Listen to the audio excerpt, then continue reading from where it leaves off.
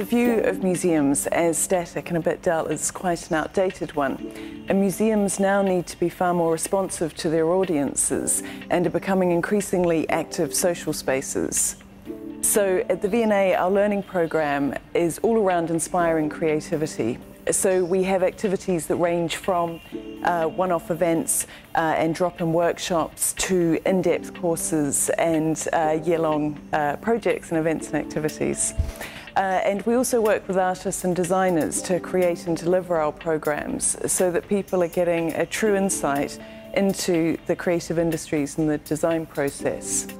So a visitor might come to a talk, they might be part of a discussion, they might explore materials in a workshop, they might meet a designer in residence, but hopefully everyone who comes to visit us comes away feeling that they've had a very meaningful experience and that they feel inspired by our collections and exhibitions.